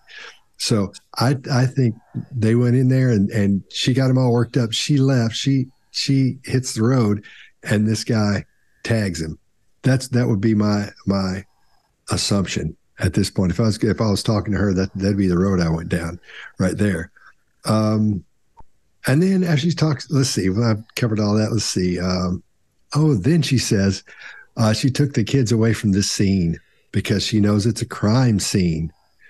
It's a murder scene. Have you ever heard somebody say, "Oh yeah, we're going out to McDonald's. We left the scene and went to," unless it's in the 60s or something, and people talk about the scene, but it's not the 60s. And she talks about leaving a crime scene. That's what she said. So I think that's where she messed up as well. That's Scott, one of the reasons That's video 7. Oh, is it? Yeah. Okay. Yep. Sorry. Oh, I'm glad you told me that. I've got it on 6B. We all have those same here. notes, I'm sure. Yeah. Oh, okay. Well, anyway, we didn't watch the whole video this time, you guys. That's why I'm talking about that. So I'll save that part, and I'll try not to go over it in our next set of videos, in our next video. Thanks for telling me that, so I didn't just waste my whole thing there. I've got 6B, so I marked it wrong. I've got a good one on the scene thing. Yeah, me too. Yeah. Okay. The eyewitness is you. Yeah, and then I was kind of turned around, and we were all right there in that room, except for the kids had been outside by that time, and I heard the gunshot. Mm-hmm. And so you heard the shot? Mm-hmm. Did you actually see the shot, or did you just hear it?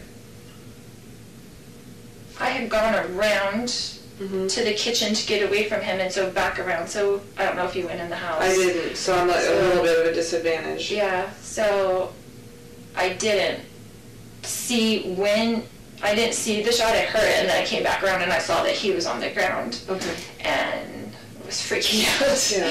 And so I was just freaking out, and I just went into Mama, and I'm like, I've got to go to get JJ to school. I've got to get to the kids. I just felt like I got to get to the kids. And so I just went outside and to see if they were in there okay. I didn't want them coming back in the house when all that was going on.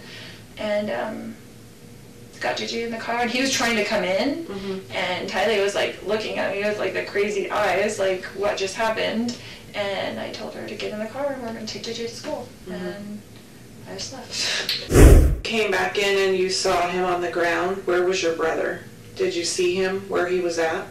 Yeah, he was right in front of him. Okay. Like, it all happened very quickly. That Right. was, I mean, I feel like I was there because I was right there, and like a second later. Like, Okay. I just went around the kitchen to get away from him. Did your brother say anything to you at all? Do you remember? No, we were both just in shock. Okay. Like, it was just I mean, I didn't say anything. I went out with the kids just to check on them first, and I was going to come back in maybe, but I didn't. I was like, I just have to get him to school. Okay. And call the police and come back, you know, whatever. Did anybody say did you or your brother say anything at some point about calling the police or calling 911? Do you remember? Yeah, he called me. Okay. And he said, are you taking JJ to school? And I said, yeah, we need to call the police. And he said, okay. Okay. So he called you when you didn't come back inside, basically? Right. Okay. Because I was like in the car for a minute, and then I was like, what do I do? And I didn't want JJ to go inside, and I didn't know what to do, and Tylee was freaking out. I was trying to get them away from the scene. See if I keep my cards straight this time. Greg, what do you got? Yeah, this is an interesting one, and we'll talk about the scene. Each of us will talk about it a little bit differently. Let me just give you the simplest version of being an interrogator, and somebody uses the word the scene. There's options. Do I jump in and well, hold on a minute. What does the scene mean to you? Or do I leave it until later to constrict the person? And I use that word later. But either way, I would call that a push-pull word. I use them all the time. When I hear something, I may opt to throw a hurdle in front of the person so they have to work damn hard to get over it and cause them to stumble. Or I may use it later in much a Columbo method where I start to constrict around them and tighten the noose. So here's the most interesting of all these things. There are 3 or 4 pieces to this one. They're great. Scene is one. Where was your brother? Yeah, he was right in front of him. Yeah, there was no 15-second ramble now. Now, yeah, just walk back around there. Now this is just contradicted what she said 2 minutes ago. There's block number 2, so we can start using that. The answer is so much shorter, and now she was there. Is this an incremental admission of involvement? We're really good at that. We like slippery slopes. Once we start and you start saying that, now to disparage the victim, look, I got it. I get it. He was trying to hurt everybody. You had to rush to protect. Now you start to minimize. Now this starts to affect. In intelligence interrogation, where you're not trying to get a confession, we use love of, hate of, that kind of thing. We'd say, you're justified in doing it. He did something wrong. And we're not after getting a confession. We're after finding out facts. But listen to the change in the baseline. When she does, I just got to get the kids to school. I didn't want to call the police. And she's in grotesque when she's doing that. When a person's lilting up, I expect, Mark, they're in passion or truth. They're up here. They're negating the effects of gravity. She isn't. And then just that piece to say scene. How do you reconcile that with an ordinary speech? I haven't heard that word anywhere else. Chase, what do you got? I agree with you. Wholeheartedly agree. And right at this moment, did your brother say anything to you at all? This moment of absolute silence is her careful consideration of, the brother's story. They haven't maybe made up something together, but it's a careful consideration of what normal people would do in this situation. She's processing what might happen if one of her friends had experienced this story. And I'm willing to bet that she's heard this line about being in shock from a friend or from television before, and that's stuck with her. And what's being asked, when she's being asked about calling 911, take a look at her hands. They go into what's called palm exposure. So they're exposing the palms. This is what we see innocent people do. And she's unconsciously replicating this behavior. Her brain's processor speed is then going up so fast to keep up with the story and this question that her brain is doing what all brains do. It's conserving energy. To conserve processing power of the brain, it freezes the body so that there's more resources to use for the story. You'll see this when somebody suddenly has some really great deep thought and they have to think about it. They'll stop. Their body will stop so they can process everything. And they'll be still for a moment. And it's usually a sudden stillness, which is what we're seeing here too. So the hands get stuck in this position while the interviewer continues to ask a couple of questions. And one final point, I think she's potentially, we all maybe have different takes on this. I think she's using the word seen because she's heard it in police shows by people who are dispassionate about the crime scene, but she doesn't know they're dispassionate. She thinks this is the normal way that people talk about where a killing has taken place. It's just a scene. So she just calls it a scene because it's not an important emotional thing for her. Scott, what do you got? Yeah. Okay. I'll agree with that. That goes along with it. Plus it goes along with mine. What she's talking about, this is crazy talk. This doesn't sound normal on no matter what planet you're on. It doesn't sound right. She wasn't in shock and thinking, I got to get the kids to school. She was thinking, okay, now what? If she was there, I don't think she was there during that. That's, again, going back to my thing earlier, that's why she doesn't know what to say. There's why is that long pause. She hadn't talked to her brother yet. They don't have their story together yet. That's why you separate them to make sure they don't talk and get their story happening together. So I don't think she was in there. And then when she says, "Did you see the shot?" She just deflects. I think she goes off into dang. In the last video, goes off into dang nowhere, talking about other stuff. It has, that just makes no sense whatsoever. This whole thing right here, it's really confusing because she doesn't know what to say. And we're trying to piece this together and say, why does this make sense? Why doesn't this make sense? It doesn't make sense to us because it doesn't make sense to her. She hasn't had time to get her story worked out. Mark, what do you got? Yeah, so we were both in shock. And the gestures that she's doing there are what I would call contra-gesture. She's doing the contrary to exactly what you should do and would do in a state of shock. Now, what would you do in a state of shock? I can allow you to find out. It's going to be a little bit weird, but after this show, take all your clothes off and get in a cold shower. Let it run icy cold, okay, and just walk into that cold shower. And I want you to notice what happens to your muscle tension. What you'll notice is your muscles tighten up and you can't stop it. Yeah, because your brain stem is doing that. You cannot countermeasure that. Well, you can, but if I surprised you with the cold the cold shower, you wouldn't be able to countermeasure it. So your muscles are going to tense up, and also your hands are going to come up, and your elbows are going to come in to protect your delicate organs and also to keep you warm. That is shock. So you've got tension in your muscles, and you're coming up to what I would call the passion plane up here. So you might come up even closer, up into closure or disclosure here as it's hitting your face. Now, what's she doing? Her muscle tension is in no tension at all, zero tension. That's why her hands are hanging flaccidly down and her gestures are not in passion. They're in the grotesque plane. So no tension, almost like a newly collapsed body in the arms, and gravity taking hold of that. It's what you do if you were like super relaxed. It's exactly what you do if you were sitting on a beach with some kind of pina colada and you couldn't even be bothered to pick up the drink because maybe you got somebody who's going to do it for you.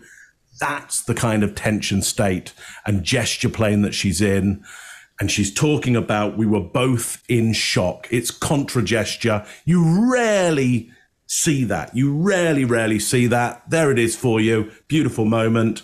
But we got something even more extraordinary coming up. So stick with us. There. That's all I got on that one. You guys, those of us who've been around where people have been shot, do you remember what that was like? Sight, smell, all that kind of stuff. You remember what it's like? You never forget that. Now imagine you're a person in your own kitchen and somebody's killed. I have no idea where they got shot. Let's assume it's the head.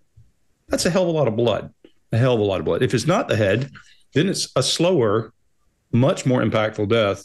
I expect to see things like, and I'm not projecting onto her, every person's different, but most people are going to show signs of disgust from the smells and the sights and the sounds, of pain, of something, of some emotion.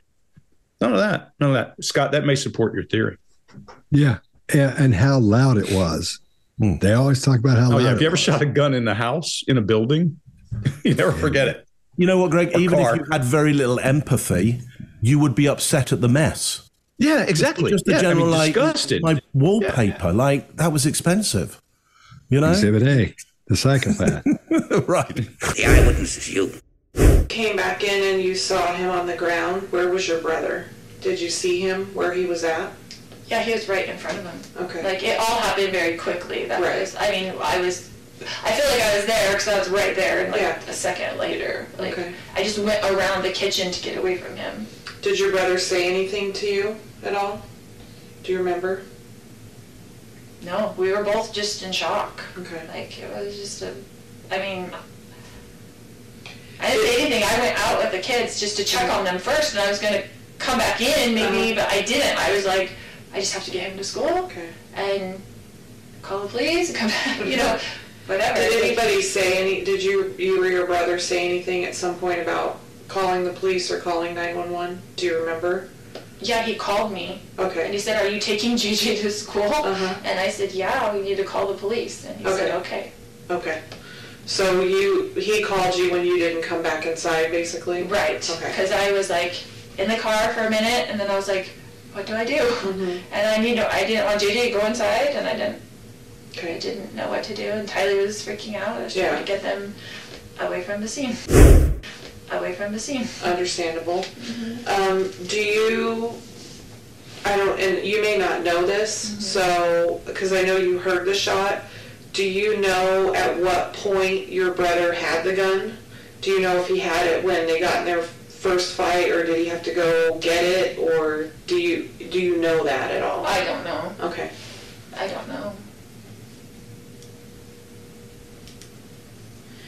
And do you remember if you ever heard your brother? I didn't see him ever leave the room. Okay. So it was so fast. All that was so fast. Like him on the ground rolling around and I'm screaming, and this probably happened in a couple seconds. Yeah, I mean it was like super fast. And I don't know if you know this or not. Does your brother normally carry a gun? Like, I carry a gun everywhere I go. Right. Like, I know he's a gun person. Like, he has guns and things. Okay. He's good with guns. Did you know that he had one with him? No. When he came over? No, but I wouldn't be surprised if he did. Because he's very, very professional with guns. Proficient, professional. Responsible's usually a good word. Right, but responsible with guns. And then, do you... All right, Greg, what do you got? Yeah, the only thing I would like to see different here is for her to hold her arms out like this, kind of like the teddy bear, so we could compare them more effectively. But her arms are down like the teddy bear. It makes me kind of giggle when I look at it, so it's kind of funny. She's adapting now. She's even scratching down lower on her leg. When she asked one of the questions, the person stops, and you can tell that she's starting to go to internal now. And what I mean by internal, when we get a person to confess, typically what we get them to do is to go behind their face and start working. Our job is not complete until they get in there and start working, and then we let them work and they bring back the answer to us. Good interrogation is about getting the person into internal voice and internal conflict, so they have to figure out the only way for me to get out of this is X. That's futility, and that works wonders. This questioner almost got it. I mean, she got her to a point where she asked her a question, and then she kept talking. She should have been very quiet and let her talk. But that's okay, because Vallow's brain is working like we expect behind the face now, and she continues to give her even more details even after she interrupts her with a question. See that self-soothing as she's in internal voice, and we say when you're looking down to your left, you're in internal voice. She's trying to figure out what to say. She turtles, meaning she shrinks in her body. She adapts and barriers. Again, she's rubbing, and she eye blocks when she's talking about her brother and the guns. Why? That's new. That's new. Her brother and the guns. Did he have a gun? Did he go get a gun? Oh, he's a gun person. This is back to like his phone. This is back to the key elements. If I were looking for key elements of the story right now, I'd say phone, bat, gunshot, brother had guns. Those are 4 places there's some major deviations. And if I were building a case, those would be part of my case. Scott, what do you got? Yeah, and I would add all this stuff about her not being, or my theory about her not being there, because it just doesn't add up, man. I don't think she was in there. Now we'll go past all that and talk about the gun. You know, when you're talking about guns, being a responsible gun person, that's not funny. When we talk about guns, we don't go, yeah, you got to be. No, because it's serious business. There's no joking around when it comes to guns. You can talk about, how good somebody is when they're at the range or something like that, and you can mess with somebody about that. But when it comes to being responsible with a weapon, that's not funny, not even a little bit. You have to be very serious about all that. And when that interrogator corrects her and she says, being responsible, not professional, all that, she doesn't like that. That brushes up against her ego. That's how sensitive that this, if she was a psychopath, is, because she doesn't like that. So that's when we see her. She starts tightening up again. She doesn't like that at all, not even a little bit. Mark, what do you got? Yeah, so I think there's something more on these guns, guns and things. So I would like to know what the things are. Because maybe the things aren't other things. Maybe that's a mindset. It's possible that the guns and things is she alluding to a way that he might use weapons, that he might be more violent if he's done the shooting, that the things are more than just, he's got guns and holsters and bullets to put in there, but there's a way about him. And then she goes on to say, maybe proficient, but then maybe turns it into professional. Again, both which are unusual words maybe to use around that, because as the interviewer says, well, maybe you're thinking about responsible. The interviewer kind of helps out a little bit on there. And then she closes up around that. The hands close up, the arms close up, one hand goes underneath. She's more concave in her body, and she eye blocks. I wonder whether the brother has been outed a little bit here. Maybe the brother is heavily into guns, or if not heavily into guns, is violent in nature. I mean, if he shot the guy, then and relatively unprovoked, probably is violent in nature. Look, I don't know. I just think it's quite interesting that we get a big baseline change there around professional, proficient, and responsible. Now, as you say, Scott, the baseline change might be about her being narcissism being triggered there and corrected around something. Although it's quite big, I wonder whether the story is collapsing a little bit there. Chase, what do you got on this one? Y'all hit a bunch of stuff that I had here, but aside from this is a wonderful combination of self-soothing and shutter speed. Self-soothing is to calm herself down. You'll see it on her leg. And the shutter speed is what you're seeing here when her brain's trying to process how she's going to answer this question as the question's being asked. You can see it. It's rare, given everything that you guys have talked about, it's really rare I'll go all in on something being deceptive. This is one of the closest I've ever seen to me going all in. This is like 100%. The next thing you're seeing in this clip is discomfort with unknown information. This is a big deal. Guilty people are usually thinking that if they can't come up with information when asked, then they're going to be caught. As a result, they're going to try to over-deliver on the unknown information, or the information that they're pretending not to know. In their subconscious, this is how they can appear helpful and informative to the interviewer. I'm going to just try to give you all kinds of stuff. Innocent people will just say, I have no idea. That's all I got. Greg. The eyewitness is you. We away from the scene. Understandable. Do you, and you may not know this, so, because I know you heard the shot, do you know at what point your brother had the gun? Do you know if he had it when they got in their first fight, or did he have to go get it, or do you know that at all? I don't know. Okay. I don't know.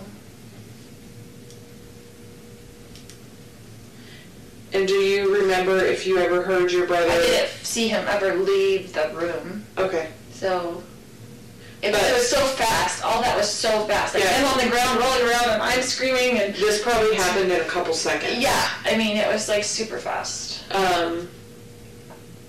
And I don't know if you know this or not, does your brother normally carry a gun? Like, I carry a gun everywhere I go. Right. Like, I know he's a gun person. Like, he has guns and things. Okay. He's good with guns. Did you know that he had one with him? No. When he came over? No, but I wouldn't be surprised if he did. Because he's very, very professional with guns. Proficient, professional.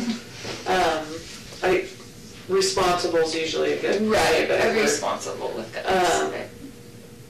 And then, do you remember if at any time, so you were trying to get away from him, and you heard the shot. Prior to the shot, do you remember at any point hearing your husband or your brother saying anything to either of them? No.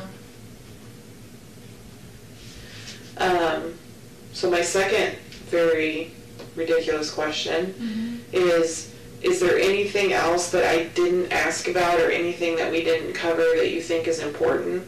I always ask that just because I wasn't there, and so we're going through something that happened a super small amount of time. Yes. Can I step? Yeah, go for it. Just thinking.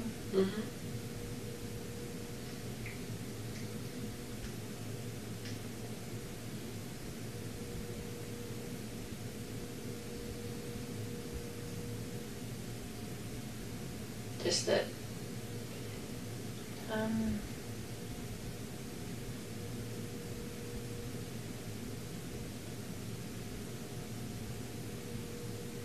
he was just so angry, like super scary. Did you know how you take your phone away from like a 16-year-old and they freak out? Like their world disintegrates. Like I've taken my phone away from a 16-year-old boy before, and he's like wanted to kill himself because like they kidnapped him. That's how it was. It was like it's something on his phone that he does not want me to see. That he was like freaking out, like to the point where I thought he would hit me in the back of the head to get the phone. Okay. So you thought. All right, Greg, what do you got? Yeah, we're back to small Lori again. She has the threat identified. Her eyes are locked. And we call that Romancer and True Crime Workshop, but it's simply paying all attention so you make sure you don't lose any opportunity to convince the person. She adapts to a leg bump at specific questions. Her blink rate is through the roof. She's shrinking and turtling more. She goes to internal voice when she's asked. One of the best questions an interrogator can ask, is there anything else you should tell me? That's a beautiful question and one that professionals all use. Precisely where she should be, though, is this emotional this accessing when she's doing it. So there's nothing wrong with her going to an internal conversation than emotional accessing. Then she goes in this weird little meditation pose, which is just odd as it can be. I'm always a fan of people doing weird stuff because it gives me insight into their personality.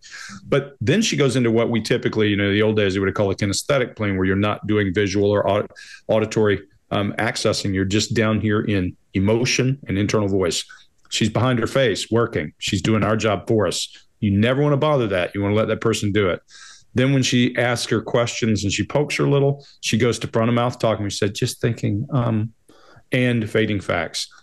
Here's another disparage the victim. She goes at him, and then she lowers her head and looks at her in data intake. We've got her behind her face. I thought this might actually turn into an interrogation instead of it just being a questioning. It's pretty nice. Chase, what do you got? Yeah. So, Greg, I'm gonna hammer down hard on this yoga pose for a second. Yeah.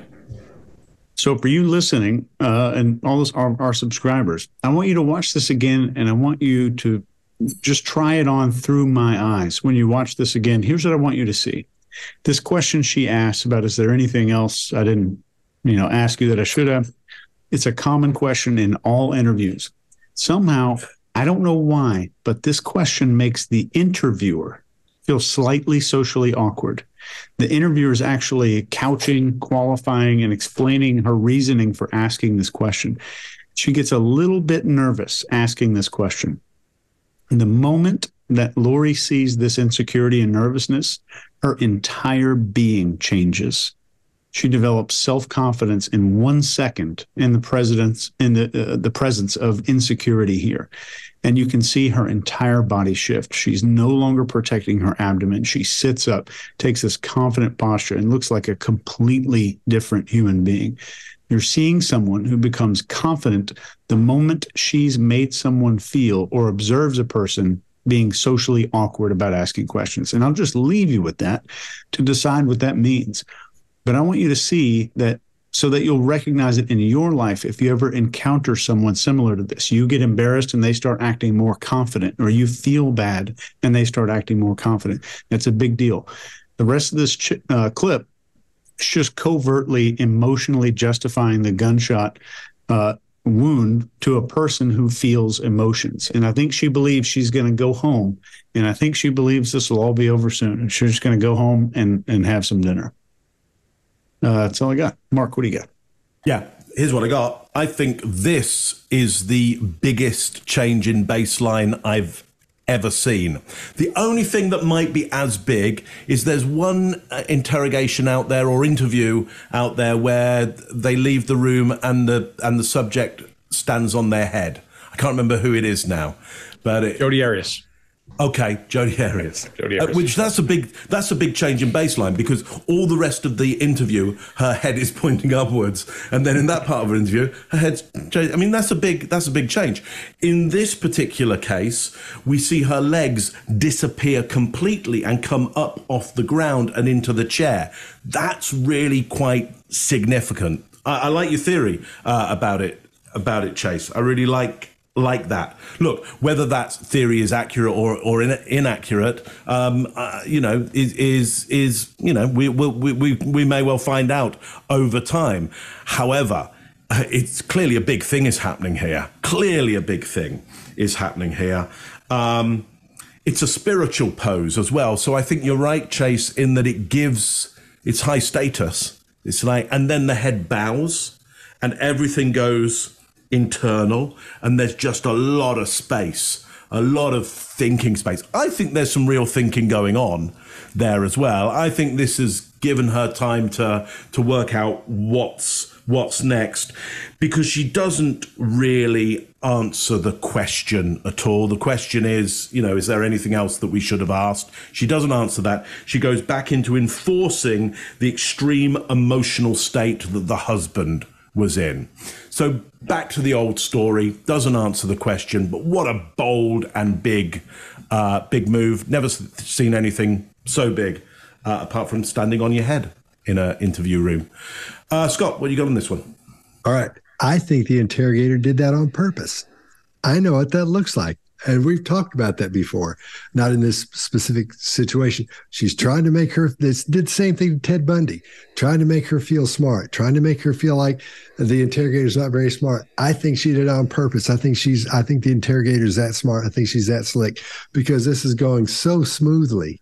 It's going so well. Everything's just kind of moving right along. There's no button of heads or anything. And she's getting all this information out of her. And I think she did that on purpose. That was my take from it, because as soon as I saw it, I said, "Oh my gosh, that's what she's doing." And you're right, Chase. She got all cocky at that point. She thinks she's got it all figured out, and that's what you want sometimes. So that might have been the road she was going down, and the question was excellent. And you're right, Greg. It's the is there anything you haven't told me that you feel like you should tell me? I use that when I'm talking to entrepreneurs. When I get hired to go talk to entrepreneurs, these guys are getting ready to invest in, And they said, go talk to these people, see what's going on over there. As I talked to them, I said, I'm here just to talk to you and see what's going on. That's one of the one. And it's about, you want to make it feel like it's the last thing you want to ask them, but when you're about 3/4 of the way through, that's when you scoot that one out, because that gives you that extra time to work on all that. If they say anything that's weird or out of pocket or something you didn't expect, you've still got that time to talk to them about it. I'll leave it there, but I think that the interrogator knew. What are you going to say, Greg? You know why I use it that way is I give them an out, make them feel like the door is close, and then they feel liberated, and you go, whoa, wait a minute. Just one more thing. Yeah, exactly. Yeah. The eyewitness is you. And then, do you remember if at any time, so you were trying to get away from him, right, and you heard the shot. Prior to the shot, do you remember at any point hearing your husband or your brother saying anything to either of them? No. So my second very ridiculous question is there anything else that I didn't ask about or anything that we didn't cover that you think is important? I always ask that just because I wasn't there, and so we're going through something that happened a super small amount of time. Yes. Can I step? Yeah, go for it. Just thinking.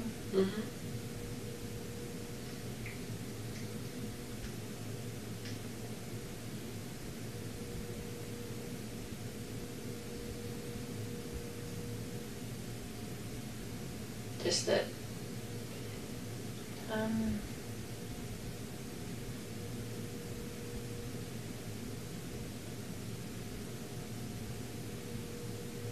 he was just so angry, like super scary. Did you know how you take your phone away from like a 16-year-old and they freak out? Like their world disintegrates. Like I've taken my phone away from a 16-year-old boy before, and he's like wanted to kill himself because like they kidnapped him. That's how it was. It was like it's something on his phone that he does not want me to see, that he was like freaking out, like to the point where I thought he would hit me in the back of the head to get the phone. Okay. So you thought, and not, I don't want to put words in your mouth, but you thought it was possible that he was going to hurt you. Absolutely, he was going to hurt me and Tylee. Okay. Not JJ. He would never hurt JJ. Okay. And he hurt my brother. Like he was going like ballistic about. It was bad. Okay. I'm gonna go talk to her real quick. Okay. And then if obviously we'll be here for a little bit. Hopefully not too much longer. But if you think of anything, or there's anything that kind of pops in your head, or something else that we didn't cover, obviously. So I'm going to go talk to her for just a little bit, and then I'll kind of come back and check with you, and then we'll kind of go from there. So I know my partner's talking to your brother over in one of the other interview rooms. So we're going to just try to get, as much done as we can and go from there. Okay. Okay? And then... is there anybody that you need to call or anything, or you want to wait a little bit? I don't know what I would say. No. And wait a little bit, we'll see. Yeah. I don't know what I would say. And if you want to, you can think about it. So we do have victim services that work within the police department. They're right over here. They're not cops, they're civilians. And they do, Jessica, who was out there with the fire department, so they're kind of our crisis response. They come right away. So our victim services that work in the department are kind of more long-term type support systems. So they're just a really good resource because they do a lot of stuff with our families and things like that, and can help with support services and questions you might have. She's been through so much. So it might be a good idea. I just can't stand for her to have to go through all this. Yeah, it might be a good idea maybe before I take you guys back today that I get one of them to come in and maybe sit and talk with you guys and see. And it's not something there's a bunch of stuff they can offer, but it's good to have a contact and like a name and a face and a phone number. That'd be good. You know, that way maybe a couple days from now, a week from now, or if there's something going on or you think you need help with something, it may not be something that's necessarily up like me and my partner's alley, but it very much may be up theirs. So I'd like for you to meet one of them before we leave. That way, hopefully if there's something that they can help you and your daughter with, they can, or even JJ or whatever else. Right. Yeah, exactly. Okay. I hadn't even thought about him. Yeah. So. I mean, he's used to him not being there, but he wouldn't understand even if you told him. Right. Like, that somebody passed away, he doesn't understand what that means. Well, I mean, it's hard at 7 to understand that anyway. That's true, but with him, he just doesn't, which is probably better because he doesn't comprehend things, but I don't know. It's just, it's a lot to think about. Yeah. So let me go find one of them, and then. All right, Chase, what do you got? I'll just say one thing.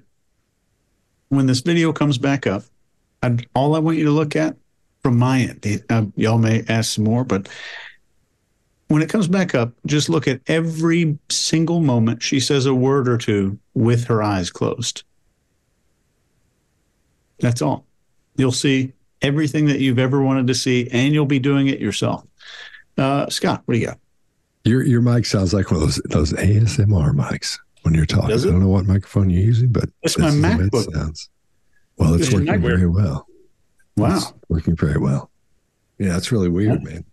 It sounds like you're doing that ASMR stuff. Is that the way you say it, ASMR? When they're pretending they're typing and stuff? I don't get that whole thing. She's just rehashing the reason. She's going back through making her list of why it's this guy's fault. And that's, I mean, I could go on for 10 days about that. That's really all I got on there is my list of stuff. Greg, what do you got? Yeah, I think though she starts apprehensive about a question. Here comes she thinks there's a big hard question coming, I believe. And the reason I say that, she starts off with her chin down to throat protect in apprehension of that question coming. Then she realizes she's given a bone. She starts to illustrate again. Her hands come back up. Her voice is too monstrous. She's back to Big Lori, going ballistic about pause. It was bad. Request for approval, forehead up, crosses her arms, and there's lip compression and then an okay at the front of the mouth. I think she was afraid, and then she comes to this. I think now she's in a glide path, and she thinks the end is close enough. I think she expected this to be harder and more of an interrogation. Mark, what do you got? Yeah, okay, so you're going to have to go back and watch that video a couple more times because I got something. You're going to focus on what Chase said there, then go back again and focus on something completely different. Now, with AMSR, I don't know whether you've watched any of that stuff, but it's quite interesting because those presenters often do stuff with their hands as well, and they'll tap on the mic stuff, but also they'll do kind of flicky things with their fingers as well, and it's a kind of to not just hourly excite you, but visually excite you as well. Watch the interviewer's hand. You get a really great close-up of the interviewer's hand. And I agree with you all. I think this interrogator is really quite good because I want you to see how indefinite and indirect the hand movements are. There's nothing pointed or direct around it. It's all very indefinite because she's creating this idea of, look, there's lots of opportunity. You can go and meet this person and then we'll maybe come back and then maybe something else will happen. And there's no big deal. There's nothing terrible going on. It's all really good. Creating a sense, I believe, of confidence in this subject, potentially even overconfidence, so she may be able to come back with some new ideas and create some discomfort.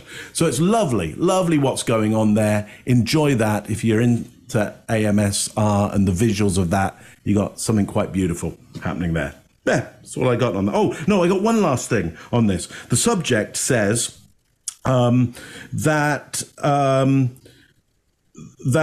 her kid wouldn't understand the death, wouldn't understand somebody being dead. The kid, well, my understanding would be from about the ages of 3 to 5, most developed kids will understand death, but they don't understand necessarily that it's forever. So, and they'll start to play with the idea of death and they'll play, being dead games, but they always come back to life. From 5 to 7, and 7 and above, the permanence of death is understood. So is it that this mother feels that the child is not correctly developed? That's correct, Mark. He isn't. Oh, okay. He isn't. Yeah. Yeah, okay. Well, then, yeah, she's right. Then he wouldn't. Fair play. Fair play to her. Perfect. The eyewitness is you. Okay. So you thought, and I don't want to put words in your mouth, but you thought it was possible that he was going to hurt you. Absolutely, he was going to hurt me and Tylee. Okay. Not JJ. He would never hurt JJ. Okay. And he hurt my brother. Like, yeah. He was going like ballistic about. It was bad. Okay. I'm gonna go talk to her real quick. Okay. And then if obviously we'll be here for a little bit. Hopefully not too much longer. But if you think of anything or there's anything that kind of pops in your head or something else that we didn't cover, obviously. Okay. So I'm gonna go talk to her for just a little bit, and then I'll kind of come back and check with you. And then we'll kind of go from there. So I know my partner's talking to your brother over in one of the other interview rooms. So we're going to just try to get, as much done as we can and go from there. Okay. Okay? And then, is there anybody that you need to call or anything, or you want to wait a little bit? I don't know what I would say. No. And wait a little bit. We'll see. Yeah. I don't know what I would say. And if you want to, you can think about it. So we do have victim services that work within the police department. They're right over here. They're not cops. They're civilians. And they do, Jessica, who is out there with the fire department, so they're kind of our crisis response. They come right away. Mm-hmm. So our victim services that work in the department are kind of more long-term type support systems. So they're just a really good resource because they do a lot of stuff with our families and things like that and can help with support services and questions you might have. She's been through so much. So it might be a good idea. I just can't stand for her to have to go through all this. Yeah. It might be a good idea maybe before I take you guys back today that I get one of them to come in and maybe sit and talk with you guys and see. And it's not something there's a bunch of stuff they can, offer, but it's good to have a contact and like a name and a face and a phone number. That'd be good. That way maybe a couple days from now, a week from now, or if there's something going on or you think you need help with something, it may not be something that's necessarily up like me and my partner's alley, but it very much may be up theirs. So I'd like for you to meet one of them before we leave. That way, hopefully if there's something that they can help you and your daughter with, they can, or even JJ or whatever else. Right. Yeah, exactly. Okay. I hadn't thought about him. Yeah. So. I mean, he's used to him not being there, but he wouldn't understand even if you told him. Right. Like, that somebody passed away, he doesn't understand what that means. Well, I mean, it's hard at 7 to understand that anyways. Right, that's true, but with him he just doesn't, which is probably better because he doesn't comprehend things, but I don't know, it's just, it's a lot to think about. Yeah. So let me go find one of them, and then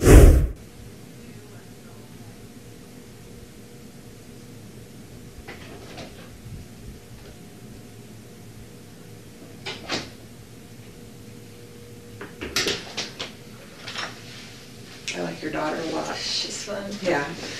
So one of the victim services, Denise, is here. So I kind of told her just a little bit of what happened. Okay. So if you're good with it, I'm going to have her come over and I'm going to introduce her to you guys so you guys can talk for a little bit, which kind of works well too because I need to run over to where my partner's at and just talk to him a little bit. That way you guys will have a little bit, hopefully, extra support if you need it. So I'm going to go grab Denise real fast and then introduce you guys. Okay. Okay? That'd be great.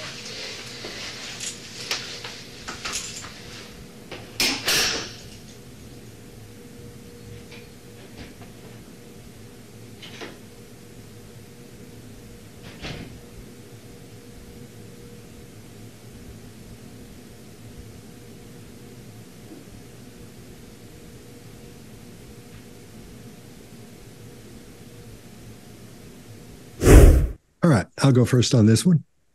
The guilty sleep. That's really all I got to say. She's so relaxed She goes to sleep. She's so confident. Or maybe not even confident. She's just relaxed. None of it bothers her. You know why? Because nothing can bother her, because she doesn't have the proper amygdala function in there. I would say that's just my opinion. But if you're dealing with a psychopath, things like this don't bother them at all. Not even a little bit. Mark, what do you got? Yeah, okay, so let me just put forward an idea for the opposite of that, just because I can, okay? Both hands are protected, both ankles are protected, the abdomen is protected, and so maybe she looks casual, and her head is down as well, so the neck's protected. Maybe she looks casual, but actually it's the play dead response, and she is feeling some fear. Now, I don't know, because I'm not a mind reader. I think both ideas there are potentially the ones. It could be a bit of both. Greg, what do you got on this one? I think she's in her headspace. I think she is locked down tight. Her body's locked down tight. There's protection, there's whatever. But whether she is headed to sleep or whether she's headed to deep internal, she's behind her face working. I like it. I'd come back in and give her a few more prods and pokes, give her a little bit more homework to work on, and then put her back behind her face and let her work. That would be me. How about you, Chase? I don't have anything.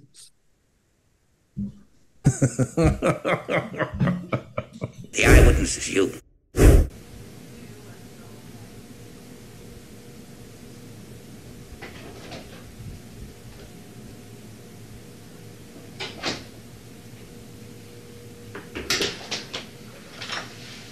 I like your daughter a lot. She's fun. Yeah. So one of the victim services, Denise, is here. So I kind of told her just a little bit of what happened. So if you're good with it, I'm going to have her come over and I'm going to introduce her to you guys so you guys can talk for a little bit, which kind of works well too, because I need to run over to where my partner's at and just talk to him a little bit. That way you guys will have a little bit, hopefully, extra support if you need it. So I'm going to go grab Denise real fast and then introduce you guys. Okay? Great.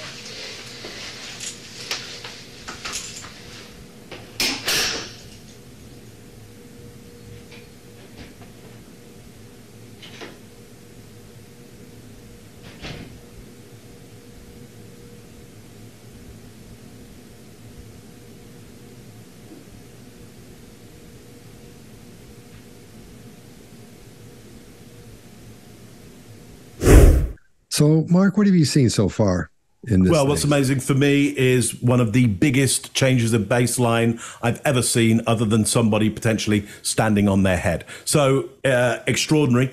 I will be interested to see what comes up. I don't know whether we will get some of footage or in court as we're getting other people in court. Not quite sure, but what an interesting case this could well turn out to be. Chase, what are you seeing so far? Yeah, I think we're seeing a combination of a person that has antisocial traits, a lack of empathy, some hardcore membership in what they call a doomsday cult. There's some possible mental health issues there. And you can see routinely, this is a rare example that we don't see it. We can see it sometimes in an interview with psychopaths, but you can see someone routinely searching through their Rolodex to discover how a rational human being would respond to a stimulus. Greg? Yeah, guys, I always say this. If you never lived among volatile people, you don't know volatility begets or attracts volatility. And so we don't know what happened in this house. But there were 4 people who knew. 3 of them are dead. Let's just leave it at that. And 2 of them apparently as she's being blamed with. So then we go from there. 1 of them died of natural causes. But this kind of volatility creates a personality trait. And if she's had this kind of volatility throughout her life, and she got married, I think she's been married 5 times, and every one of those ended in some kind of horrible situation, I don't know, then you expect that people become comfortable in that, whether they're psychopaths or whether they're just broken toys because of things that have happened. They're going to have a different mindset than you do. And so I try to always think, what makes this person do this? I'll leave it at that, Scott.